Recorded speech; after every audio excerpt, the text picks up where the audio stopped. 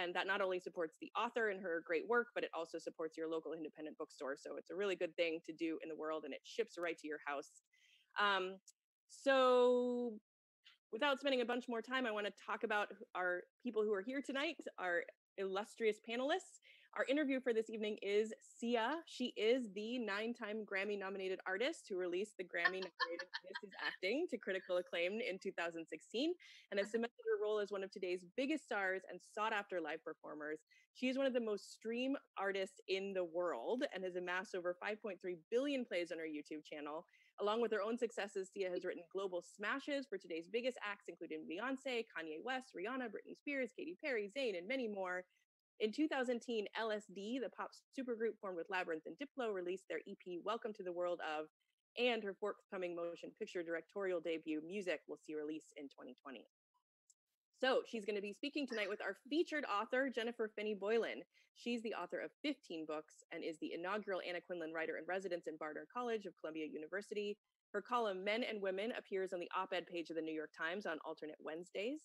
She serves on the board of trustees of PEN America, and from 2011 to 2018, she served on the board of directors of GLAAD and also provided counsel for the TV series Transparent and I Am Kate. Her 2003 memoir, She's Not There, A Life in Two Genders, was the first best-selling work by a transgender American. A novelist, memoirist, and short story writer, she's also a nationally known advocate for human rights. She lives in New York City and in Maine, where she is right now with her wife and 2 children. Her new book, Good Boy, explores her growing understanding of friendship, relationships, and gender identity across 7 stages of life, as reflected in the dogs who were there each step of the way. So Jennifer and Sia are going to talk about the book and the dogs and men and women and all kinds of stuff. So thank you guys so much for being here, and take it away. Hi, Sia. Hi, sweetie pups. How are you doing? Oh, I was born to be isolated, but I don't think that's true. I live for it. I was living like this before the pandemic, but really no change at all. No change at all. Obviously, I feel really bummed, and for the people that aren't earning, and for anyone who's lost loved ones and all that sort of stuff. But I felt so guilty because I'm so good at this, and that I'm just thriving, being alone here, that I donated $1 million to a COVID charity, to CORE, because I like it. I love this. Now I don't have to feel like I'm mentally ill, or to just stay in bed and watch television all day with my dogs. Now I feel like it's been commanded of me by, the government. Well, as a creative person, are you finding it harder or easier to make art, to make music right now? Are you thinking about that at all?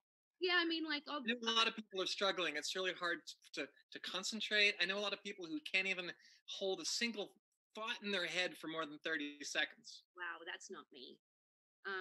I guess maybe because I also don't read the news. I mean, I do accidentally get Spectrum news on when I'm trying to watch crappy, shitty reality TV.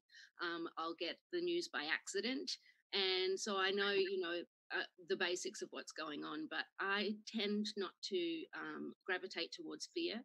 I'd rather, live in a magical world where everything's going to be okay, and I'll do what I can to help. But yeah, well, what's a good antidote to fear right now? I mean, for me as a writer, I find telling stories is really good. I find listening to music is really helpful, including yours. But there are also other times when it's just you just really kind of struggle a little bit. What's helping you? I mean, I think you and I have both struggled with being sad at various times in our life. I just came out of a massive depression. So I shot a movie, which I wrote and directed, which is coming out like September. Is that right? I think sometime around there, August, September. We're going to announce on the 20th. We're going to announce when it's coming out. Oh, the suspense. But after that, the editing part of it made me sick, or I was so scared that I was going to put out something that was mediocre and not exceptional, that I started to get sick and fearful, because I was like, I'm Thea, I have to put out something perfect and a bit and like spectacular. And there were times where I was like, I'll just put it back on the shelf and I'll pay them back the money that I borrowed to Right. make the movie. But finally I got it to a place where I feel like it's a very beautiful, very good, possibly exceptional movie, but it made me really sick. And I think it was also, I'd just gotten divorced, and so making the movie was the best thing to happen. But the editing portion, I mean, I hit really rock bottom for about the last 3 years, and I've just been coming through it. I've been doing loads of attachment repair work, and also PTSD stuff and EMDR, and uh, and I I chose to just stay at home and Yeah. just stay in bed and watch television. But the opposite of fear to me is faith. So, I'm just like, I'm not, I'm not into any particular religion, but I think it's fun if you can just choose a higher power, even if you want to call it like Galaga or Hocus Pocus or, dogs or the universe. So you can just hand it over to them and just have faith that everything's going to be, that it's going to be okay. That to me is the antidote of fear. Yeah. But also I actually have to take medication. I'm on like a really high dose of Prozac, so that's why I'm in such great spirits too. I'm sure. Without chemicals, life itself would be impossible. I agree. So you said you were lying in bed with your dogs. Tell me about your dogs, yeah? They're Did right someone here. say dogs? Yeah, there's one right here I can show you. That's, oops, can you see him? He's chewing. That's Dingus. You have to move. Oh, wait, there we go. Yeah, it's just his butt you can see. But anyway, that's Dingus. And then I've got Floopy somewhere, and then I have Cereal somewhere too. So two of my dogs passed recently, and that was really heartbreaking. Floopy, Dingus, and Cereal? Yeah, that's their names. So I immediately went, unlike other people, I just, the day after I went and my dogs died, I went and got another one, because I just think I have this room in my heart, and I don't want dogs to be in the pound. I hate it. I hate that there's so much euthanasia. I hate that there's so much lack of knowledge about spay and neutering, and I really love dogs. I love dogs. You know, I think so. This new book of mine, of course, is about dogs, and that book, viewers at home, is called Good Boy, and one of the places you can buy it is from Greenlight Books, which is what made you want to do that? So what made you want to write this book? Well, it's kind of the thing you were just talking about, the idea that well, there are two things about dogs that are, dogs give us a way of talking about love, and they also enable us to talk about loss. And it's funny, if we're here for any reason on the earth at all, we know we are here to love one another, but it's also the thing that we're like the worst at doing, and we're also bad at talking about it. It's really, we don't have a good language for talking about love, and if you just start talking about it, people roll their eyes and want you to talk about something else. Not me. Well, yeah, and not me either. But I think if you talk about dogs, I think for some people it's like the door opens. Portal. Yeah, it's the portal. The other thing about dogs is that to love a dog, which is almost the same thing as owning one, it also means to lose a dog, because they don't live forever, and it's like the saddest thing in the world. And so I wanted to write about that as well. So I'm a transgender woman. You've been incredibly supportive of the transgender community.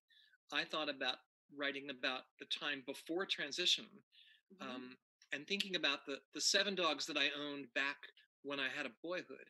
And I loved the phrasing of everything. I just loved hearing. It was so natural when you said when I was a little boy, and there was no big deal made of it. That's what I personally I don't know. You really are so wonderful at normalizing what's very, very difficult for so many people. Yeah. Well, I think one of the things you have to do is draw a line between who you are and who you were. And even if the person that you've been is not someone that you can relate to, or maybe you're sad about your past, you should own your past and you should make peace with your past. Yeah. So writing about dogs in Good Boy was a way of writing about, well, it's the 7 stages that I had of boyhood, being a teenager, being a college kid, being a hipster, a boyfriend, a husband, a father. So all of that, and it just opened a door for me and gave me a chance to talk about the time before and how it connected to who I am now. Also, the thing about dogs is that they're really funny. They do stuff that we would like to do. Yeah, Dingus. We don't get to do. They can lift themselves anywhere. Dingus nearly got called Klepto. That's his second name, is Dingus Klepto Furler, because he steals everyone. If anyone's here, a staff member or anyone is here, he'll steal their underpants, or or their slides, but there's always something in my room, and he'll plonk it by my head to wake me up in the morning. So I got Kevin the masseuse's sandal by my head this morning. Did you grow up with dogs? I didn't. I was desperate for one, but my mum wanted to protect me from the grief of losing one. Well, yeah. And but I mean, I would like rescue my. If I had children, in fact, Maddie Ziegler is the closest thing to a daughter I have, and she's fostering a puppy right now. And I encourage her to, if she decides to adopt it, that I would encourage, because I think that they only help you grow emotionally and spiritually, and you grow in compassion. You learn how you would wish to be greeted every day, and how you learn how to greet people like more excitedly and with more delight. You greet people in your life, and it changes your life because they teach you how to be. Yeah, it's not only, I mean, dogs, it's an old cliche that dogs love us unconditionally, but what's also true, I think, is that we love them unconditionally. That we and I mean, like, my father was a very quiet man. He was a very stern man. He didn't express his emotions easily, but we had a dog named Playboy. Yeah. When that was the name of the dog, a Dalmatian. And well, they're all good boys, but he was not a particularly good boy. He would chase people on motorcycles. He was kind of I had one of those. A mean dog. But my father adored him, and my father would, I read about him in your book. Yeah, he got special treatment from your dad. Oh yeah. So I mean, actually, I think each of the dogs that I've had have taught me something different about love. Like Playboy taught me it's okay if a lot of people hate you, as long as one person really loves you. And you know what I say? And I heard this once, and now I say it to anyone who has a dog or who gets a dog. I say, if your dog does something wrong, roll up a newspaper and hit yourself in the head with it, because it's your fault. It's not the dog's fault. It's a little bit like having children in that way, isn't it? Yeah, it's never the dog's fault. It's that you did something. It's yours. you had a dog that was like really horny, that would just like. I had one called Pantera, and he humped all these dolls that I got from IKEA that I just put in a room for if I had little friends over, like my friends with their children staying or whatever. Ooh, he loved those IKEA dolls. And they were of all nationalities. There was a white one, an Asian one, and a black one. But he was very particular. He preferred the black doll over all the other dolls. Interesting. My grandma, we had a dog we called Matt the Mutt, and he was like an unknown. Supposedly he was half dingo. I don't believe that, but supposedly. And he would literally hump anything. But his favorite thing in the world was my grandmother's leg. And my Irish grandmother thought it was very funny, and she would sit there with her, her vodka in her hand, as he would hump away, and she would declare with a smile, "He's got more spunk than your grandpa."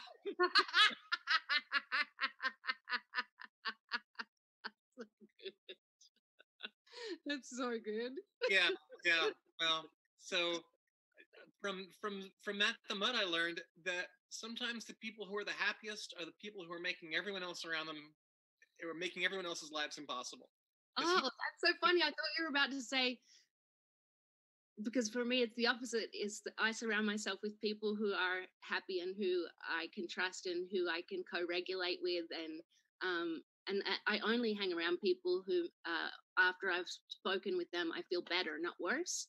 It's like one of my rules well, is I agree with that, but not every dog necessarily. At least this one dog that we had he was in it for himself. He wanted to get to my grandmother's leg, and that was it. He lived for that leg. That's awesome. So let me ask you some other questions, because I know you've suffered from depression too, right? Yeah. How you doing? How you doing right now? You're nice to ask, Sia. I'm in a house right now with my family. There's 5 of us here in Maine. So there's my wife, there's my daughter, her fiance, and my brother-in-law, whose name is Todd. So there's 5 of us, and we're all. I mean, it's not a small house. I'm lucky to say, but it still feels small because we're all kind of jammed in together. So every day feels a little bit like a Thanksgiving dinner. Right. Um, In I a think. good way or a bad way? Because obviously some people aren't Well, into in both ways. I mean, we all get along fine.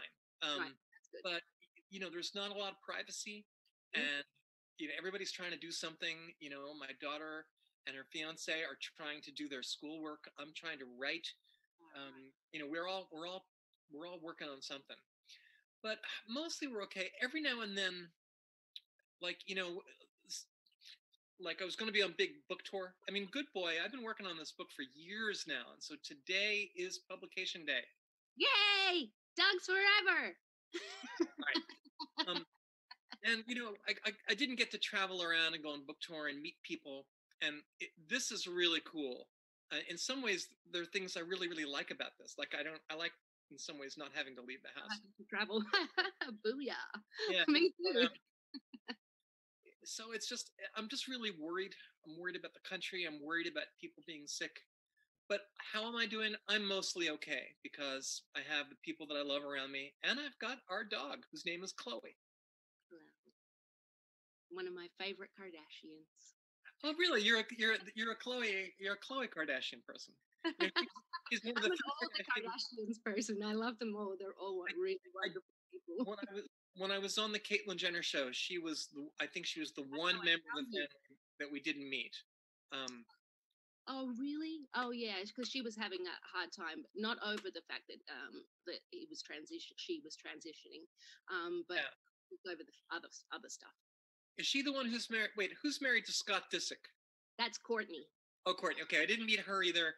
But Scott Disick was around all the time. They gave me Scott Disick because Scott was like looking to Caitlyn to be like her, parental surrogate, and Caitlyn was not interested in him. So I wound up having to cheer up Scott Disick. That was my. Oh, I love Scott too. I love them all actually. I know people say such shitty things about them, or they're not talented, or what do they do? But they work harder than any of my friends, that I know, and they're also so protective, so kind, really funny, and Kris Jenner. I never thought I'd be talking to you about the Kardashians. I know, here we are, right? I thought we were supposed to talk about dogs. And people are asking like, why aren't we answering the questions and stuff? And it's because we were just going to have a conversation first and then take questions. And I'm happy to stay for the questions portion too. It's whenever you would like to go over to the questions. I just noticed some people were saying like, what? Yeah, I know. I've tried to fit in a couple questions that people were curious about. But you did good. You've been doing multitasking, which is it's so subtle. You didn't even notice it. Really, you're good at this. Hi, I'm back. I pulled a couple of questions that I've seen asked a couple of times, so I wanted to bring them to you guys. A couple people asked the hard question of how do you deal with the loss of a dog, or how do you bring a dog into your life knowing that you're going to lose them? Personally, for me, it's not for everybody, but I immediately replaced them. So I was able to grieve, but I also had someone totally new to focus on, to learn, and to be of service to. And so it helped me feel like, okay, I always imagine my dogs are just in like heaven, like with all the bones and like so many fire hydrants, and they're pissing on all of them, and they get all the treats, and they have all their limbs back or their eye back, or they had just that they're everything there is awesome. So that is helpful. But also for me, it was really just, it sounds almost cold, but it actually saved my life getting a new dog immediately, because I think I would have gone into another very deep depression if I hadn't. You know, I'm different with that. When I lose a dog, I usually have to go through, I go through this whole like operatic thing, like I'll never get another dog. That's it. I'll never love again. My heart is broken. And then, and it's this whole thing. It happens every time. And then it's like, I don't know how many, like 2 months, 3 months. And then I'll hear, the last time we lost a dog, a couple weeks went by, and then I got this this note from somebody that there was a dog whose owner had died and needed a home. Would we check it out? And I was like, I'm not gonna. It's like, well, I could just look. And that day the dog came home, and she's still here. She's still here. Chloe? Yeah, Khloe Kardashian. Yeah, I'll never forget. So here's another question that could be for both of you. A couple people have asked, what are your challenges in writing, either right now in particular, or like overall with this book, or with whatever kind of creative work you're doing? Why don't you take this one first, Jenny?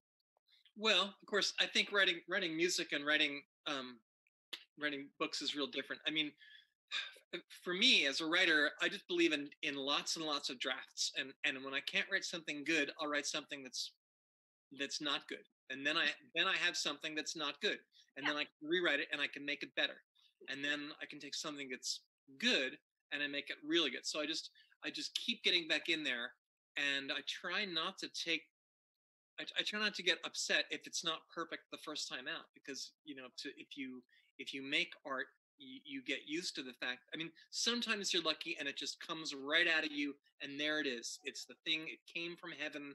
It's done. But that's how it is for me. I generally don't rewrite anything. I might replace a word or something, but right now, I just have lots of producers sending me tracks, just saying like, now would be a great time for us to write a huge hit, like to save the world. But I am putting out some music real soon, just for free, just and yeah, and I'm not having any difficulties. It's the same for me as writing any other day. I'm not actually having any. If once I put my mind to it, I can just listen to a track and then make a melody, write the lyrics. And usually, it's all very to take maybe 30 minutes. Wow. I mean, I think in some ways it's like, how people call Zen is a practice, or certain things are a practice. For me, like writing is a practice. Like I do it every day. I generally do it at the same time every day, and I just go and I do my work. And if it's a good day, then some good things come out of it. If it's not a good day, I'll have the next day. I'll have tomorrow. Yeah, that's true. I mean, I think, I hit a bum note once, like 15 years ago, and I've hit many since, but I hit one about 15 years ago. And then somebody said to me, that's not what you're going to be thinking about in 70 years. And so now whenever anything weird or bad happens, I think, am I going to be thinking about this in 70 years? And I realized, no, I'm going to be thinking about all of the love that I had in my life, and all my best friendships, and all the dogs, and, so maybe for me, also dogs probably the opposite of fear. I don't know. I've been through a couple of earthquakes here, and I'm still in the last couple of months, and the dogs are just amazing to be with. And here we are, all still standing. Yeah. So here's a question from Jasmine. Jasmine asks, Jenny, in your new book, you're visualizing your own journey becoming the person you are today based on 7 dogs.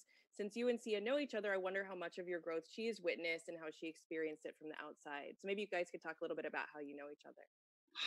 Well, I was watching the Caitlyn Jenner show, and didn't I? I think I just found you the most eloquent, and I related to you politically, and I guess just generally, I just thought you seemed like a person I would like to be friends with. So I tweeted you, I think, right? I think yeah, and also you had a well, and I'll before I get to that part, I'll just say that for me, you were, a voice on the radio. You were, I mean, I didn't have a. I know this is ironic to say, I didn't have a face to associate with that music, ha ha ha. But really, it was like a vibration or a sense of, kind of music that gave me hope. And so then suddenly there was this person who was you, who was reaching out to me, and I thought, so there's I mean, because I didn't have a sense of you, I had a sense of your music. So when similar but different. when you had a very specific sense of a project you wanted to do to help transgender kids, which I'm not going to go into because it's a thing Sia did on the down low, and I think she does a lot of this work. I know people who know your work aren't surprised by this, but Sia had a kind of quiet project to help trans kids, and she wanted to know if I would help counsel her and the people that she had working on this project, and so I did. And I was out in LA one time, and we made a very quiet arrangement to meet, and we met somewhere, and we had coffee, and it was so cool. And then we painted ceramics together.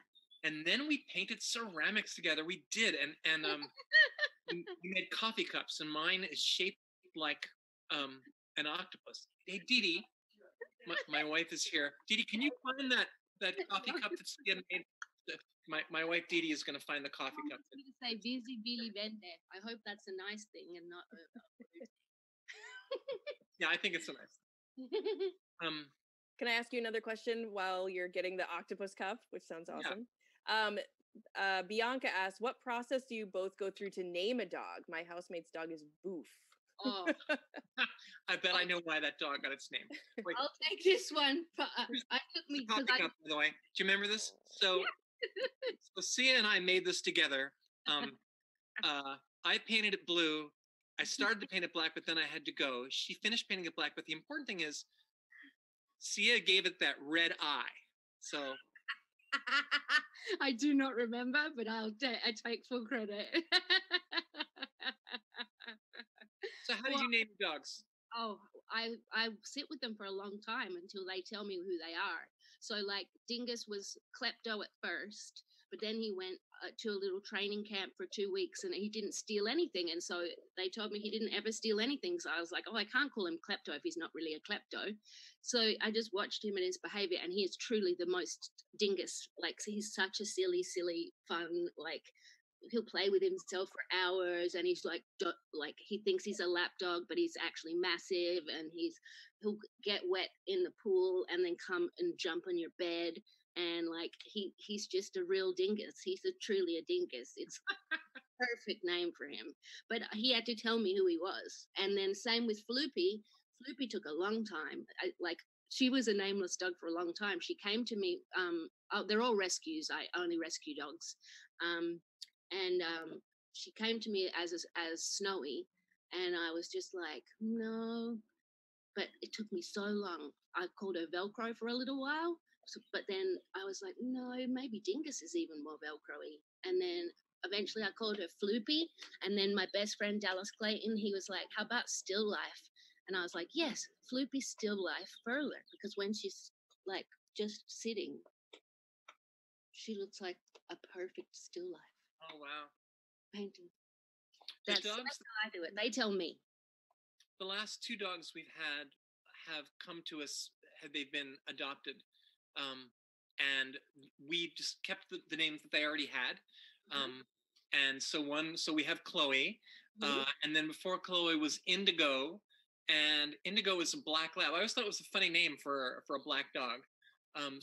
So Indigo or Indy. And the last dog that we had that we named, it was our kids were like 6, 7, 8 years old. They were pretty little, and we knew we were getting this puppy, and we kept talking about names, and we had it down to 3 names. It was Scout, Crypto, and Ranger.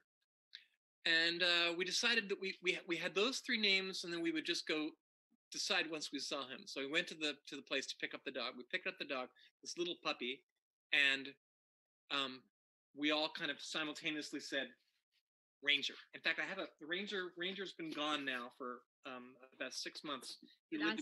I read him about your book, about him in your book too. I have a yeah. I bet you can't see this.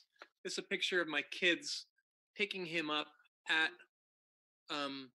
those are my kids holding the puppy in their arms. That was literally the day that we got them. So this is all in the book, Good Boy, now available at your local bookstore, including Greenlight Books in lovely New York City, the capital of the world. Is Greenlight Books a web store? We have online stores, but they're closed right now, as almost all stores are closed in New York. But we have a website at greenlightbookstore.com, and you can get Jenny's book there and have it shipped straight to your house. Oh, good. That's good. I was wondering how people could get a hold of it. Yes, I'll paste the link in the chat so people can find it there to buy it. And we appreciate the support. And Jenny's been a great supporter of indie bookstores. We are getting some questions about your book. I think some folks would like to hear you read from it at some point, but they're asking about different availability and editions, which I don't know the answer to. In different languages that it's available. Is it an audio book or an ebook or? It is an audio book, and that's available right now. So today, again, is pub date for so it's the birthday of Good Boy. And so as of today, you can buy it. You can buy it online from Greenlight, and you can also buy the audiobook. I listen to the audiobook because I can't read anymore since computers and telephones. This is it's the first book that I did not do the reading. Somebody else. Yeah, I wonder why you did that. Well, because it's really grueling to record an audiobook. It's like a week and a half. Yeah, it is. Of course, to you, this will seem like nothing, but 8 hours a day in a studio without making any mistakes. And if you make a mistake, they make you stop that second. You go back, you fix it. And I've done 4 audiobooks, including She's Not There, which was my first memoir, and my novel, Long Black Veil. And it was really cool. I'm glad that my voice is there. People can hear my voice. Yeah. But this one I thought, well, hire somebody who is like a professional actress to do it. And the person they got was great. I forget her name, but she's great. Really cool. She was great. I was just wondering. I was curious. Have you ever wanted to do an audiobook? Do you have a book in you, Sia? One day I'll put something out.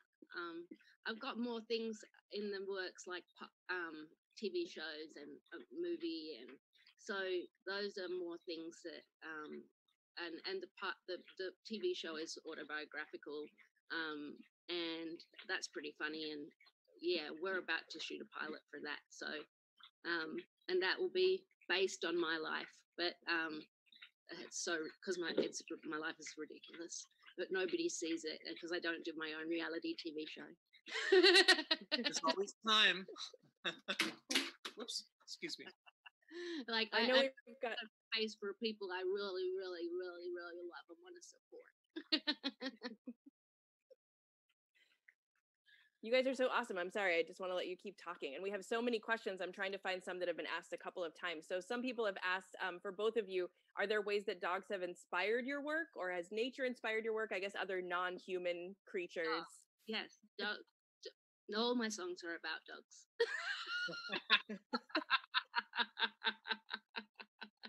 Hi, Dingus. Dingus is here right now. I don't have Ranger, but Oh, look. And look, Cereal's just in here. Cereal, do you want to come say hi to the camera? Cereal. Hi. Oh my God. That's Cereal? Yeah, that's Cereal. That is an adorable puppy dog. I know, she had an injury, so she had a pretty funny haircut. And it makes me laugh because she's very, very gorgeous and absurd looking at the moment. I'm going to keep petting her while you guys talk. I forgot what the question was.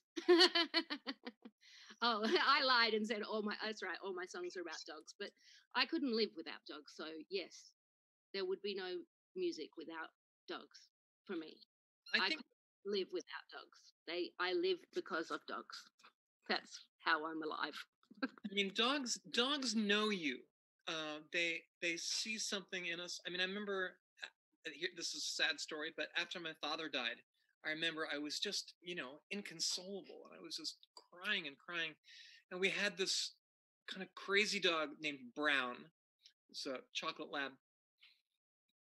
And Brown came over and just put her head on my lap and just kind of waited me out and waited me out. And I'll never forget that moment. I mean, there are a lot of things that I went through that helped me get over grief, but having that conversation with that dog at that moment was so powerful. And I felt like what's that there's a phrase from the Bible, and I changed. It was like as if the dog was dyslexic, saying, do not be sad, for I am thy dog.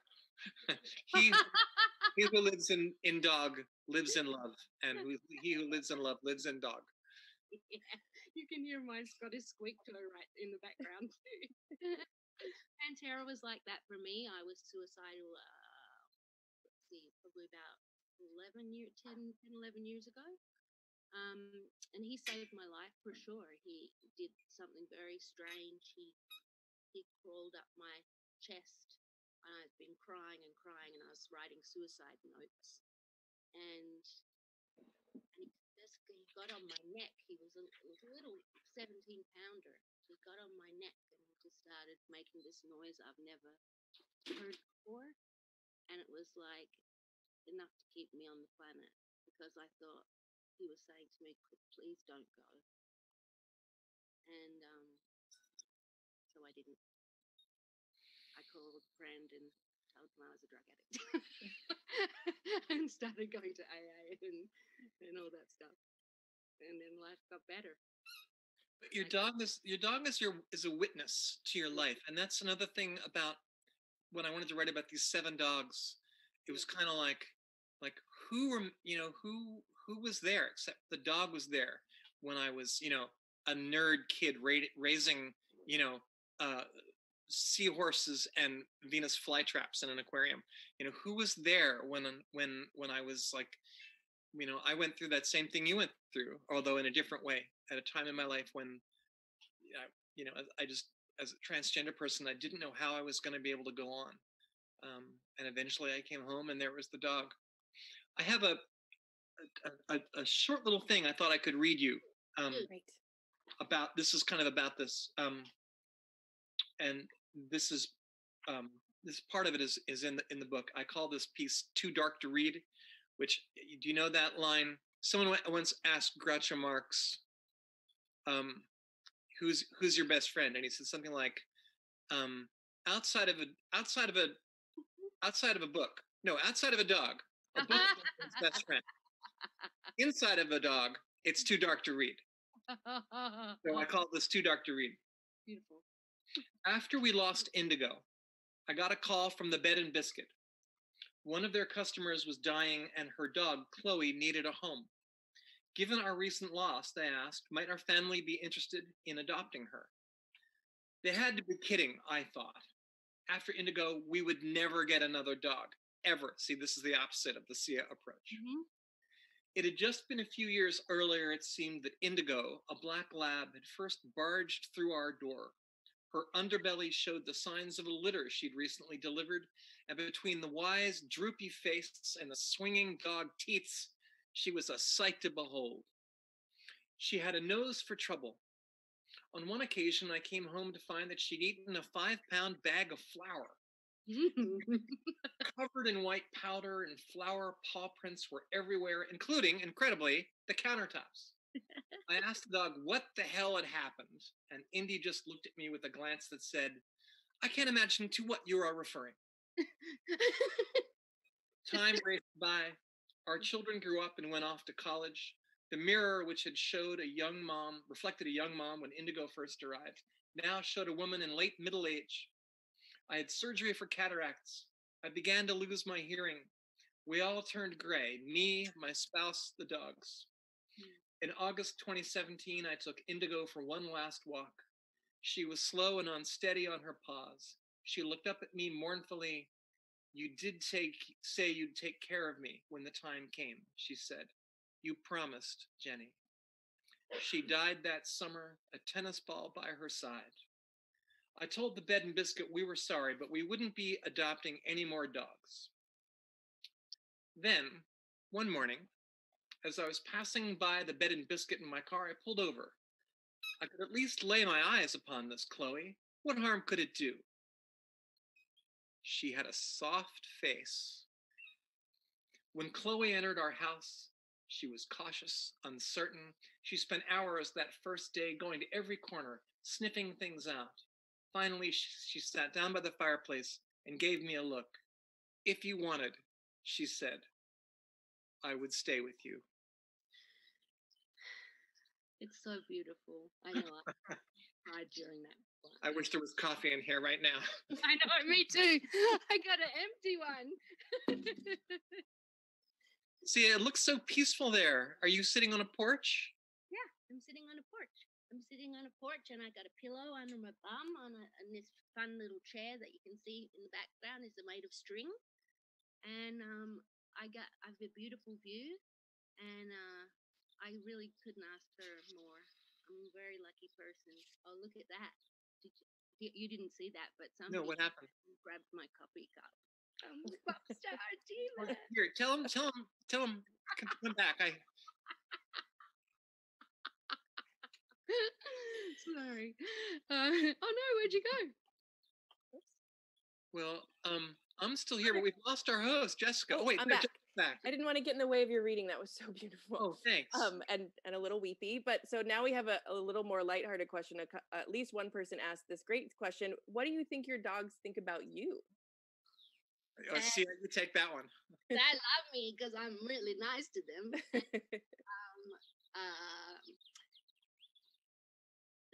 All your dogs love you. Of course they love you. They love their owner. They love you. If you pet them, they just want love and attention. They just beautiful little furry slugs that want love and attention.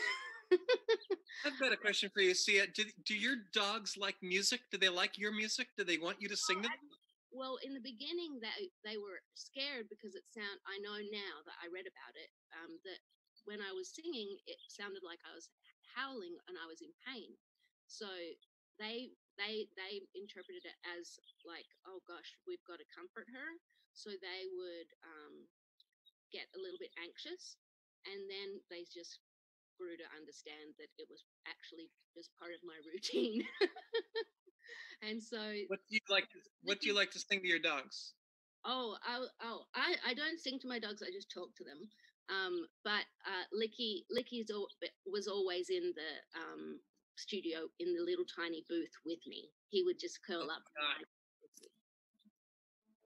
Yeah. That's funny. I have an old song called Lentil, which is about my dog, and I did about my first dog, and I didn't have to put him down. Some people were worried because of the lyrics in the song. They thought I meant I had to put him down, but it wasn't that. It was that I'd fallen in love with him on a trip to Australia, and then I wasn't allowed to bring him back to England because of he didn't have all the right shots and everything. And then he ended up with the nicest family ever and a little girl, and I went back there to get him and I couldn't because she was so attached to him, and so it was heartbreaking. But that's Lentil. I had to let him go because I knew he'd have a better life with them than a touring musician who wasn't making any money and could not afford to, to take my dogs with me on tour and stuff like that. I mean, that's the whole thing. That's like a level of celebrity of people who their dogs come along. They have the entourage, the whole thing. Yeah. Now my dogs come everywhere with me, but I don't go anywhere. See, the system works. If I was going anywhere for more than 5 days, I would take them, and I won't go anywhere where they're not allowed. and I won't go on holiday for more than 8 days maximum, because I miss them too much. So those are I've got a whole bunch of boundaries that I've set for myself. Jenny, Well, this is a good question for you, if you don't mind. Annabelle asks, you've written other memoirs in the past. What makes Good Boy different, and why did you want to write Good Boy now? You know, I started working on this book like 4 years ago. I don't even remember why I started now, but I think, well, not every story about transgender people has to be a story about transition. I think that that's become the cliche, and there's so many different kinds of transgender lives, and I wanted to kind of celebrate them. I think it's also that you know, I'm almost 20 years since transition. Now, in fact, I'm over 20 years since transition now, and it's my younger life is starting to get more and more distant, and I'm trying to. It's getting harder to remember what things were like back in the day. So I wanted to. It's kind of like I think about boyhood and manhood in the way that if you were an expatriate, if you were born somewhere else and you live somewhere else, kind of the way you think about the old country. I mean, I don't want to go back and live there in the old country. Like I like living here, but it doesn't mean I don't dream of the old country. It doesn't mean I don't think about the place where I started my life, and have respect for that person. Yeah, and to make peace with it all. Also, I think I said earlier, dogs let you talk about two things that are hard to talk about: love and loss. We give our whole hearts to our dogs, and then our hearts break because the dogs don't live forever. And I mean, what more important things are there for an artist to write about or to make music about, except for the love in your heart and how to survive sadness? Yeah. Someone asked me, have I ever cancelled a show because I couldn't bring my dog? I actually fired my management of 10 or 12 years because they told me that I couldn't bring my dogs on tour. And I said, that's actually absolutely none of your business. And if the band is okay with it, then I'm bringing them. And then I fired them immediately. Wow. Because the band was totally fine with having the dogs on tour, and it was absolutely bizarre. I was like, "You work for me. You don't tell me whether I can take my dogs on fucking tour." Maybe it was just a person who was not a dog lover. Who? I haven't met many of them, but I know they do exist out there. Oh, it's my son. He's calling me. Hang on. Oh my god! It's my because I adopted a teenager. Hang on. Shit. I don't know how to answer it, and I don't know how to not accept it. It phone's in my bedroom. Thank you. I love that song, though. This is great. You should. Will you answer it, though, Adam? Just so he knows he's not alone. Yeah, Sia, you should do a tune. You should use that little tune as a make a loop out of that. Oh, I do that with Playtime. That's my favorite iPhone ringtone. It goes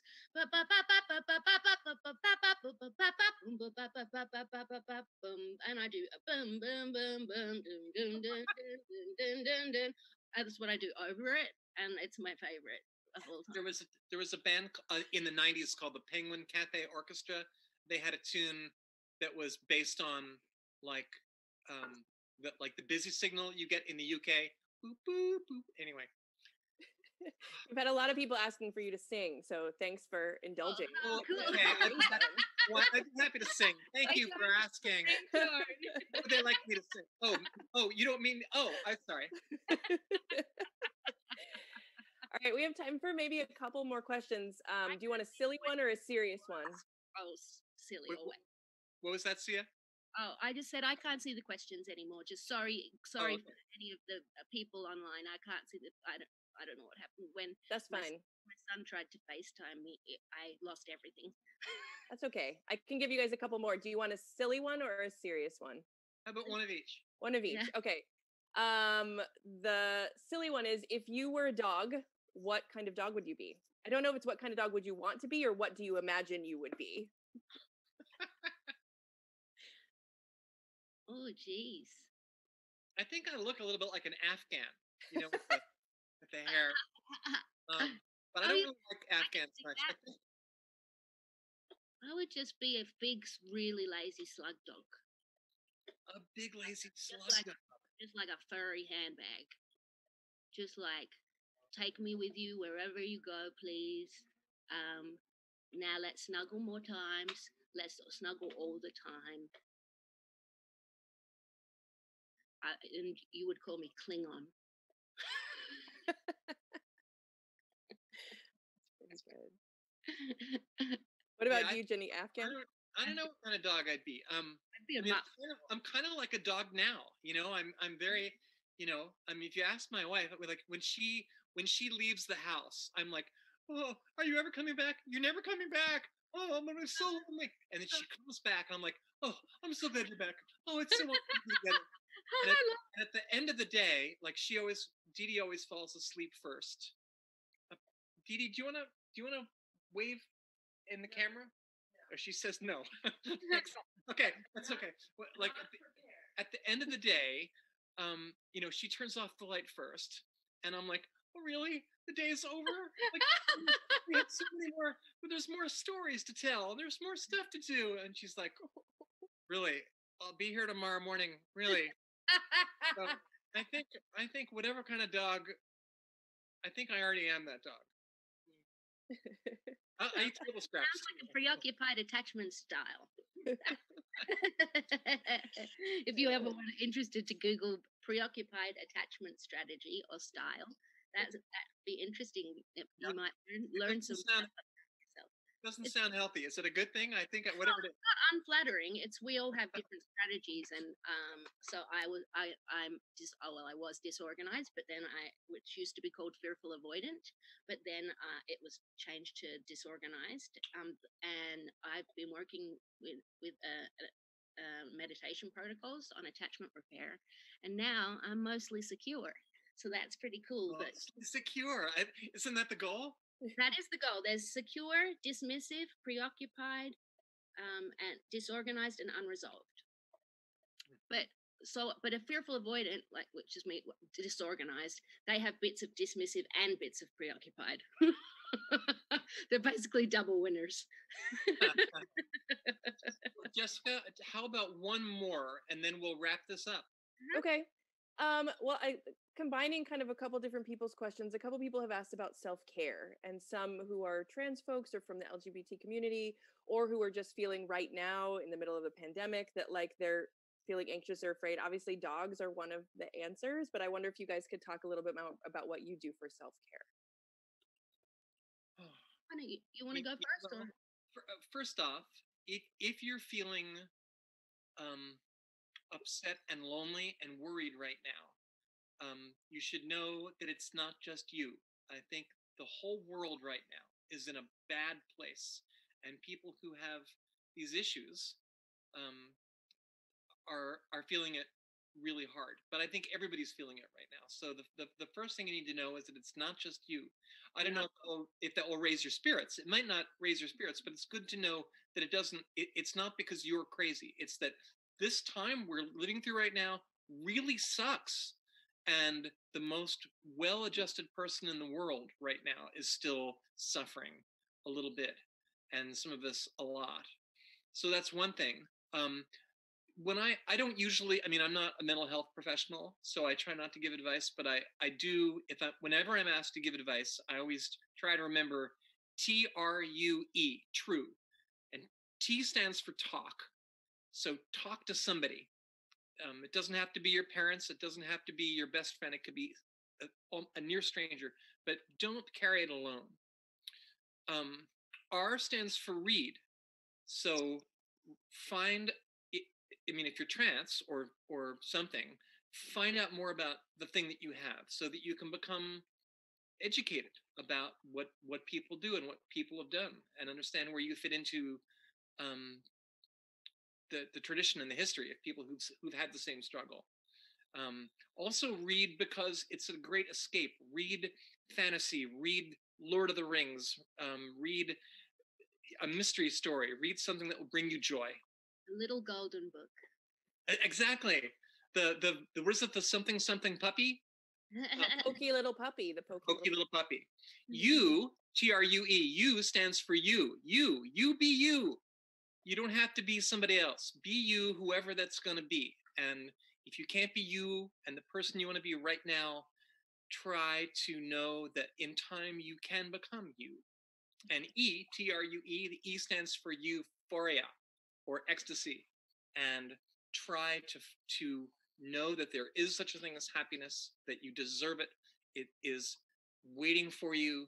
If you can't find it today, don't beat yourself up, but know that it's out there and it will come to you in time with patience and with love. So that's my four-step program. I have an acronym too. Is that what it's called? Yeah.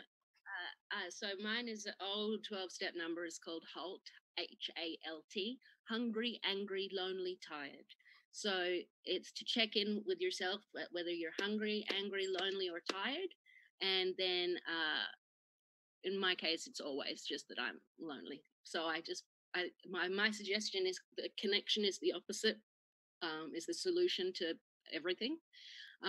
Sadness to fear, to addiction, and that by connecting with your friends and FaceTime. Texting is fine, but better than that is getting on the phone and having a phone call, and even better than that is FaceTiming. And these are all things that are regulating for your brain, and that we absolutely need. Science has proven we absolutely need co-regulation with another human being on a daily basis to be mentally healthy. There you have it, folks. There you have it. Thank you both so much. This has been super amazing about dogs and so much more. We've pasted the link again to get Jenny's book in the chat. You can also go to greenlightbookstore.com and get a lot of recommendations if you need something for that R in true. We're there for you. Jennifer Finney Boylan, you are a fantastic author and human being, and we love you and appreciate you. Sia, we are so grateful to you for being here. Check out the rest of Jenny's tour. She's going to be at some different bookstores virtually later this week, and I hope you guys have a great evening, great afternoon. Yeah. See ya. I love you. And love you, all the fan peoples. Thanks everybody for coming. Have a great night. Bye, sweetie. Bye, Sia.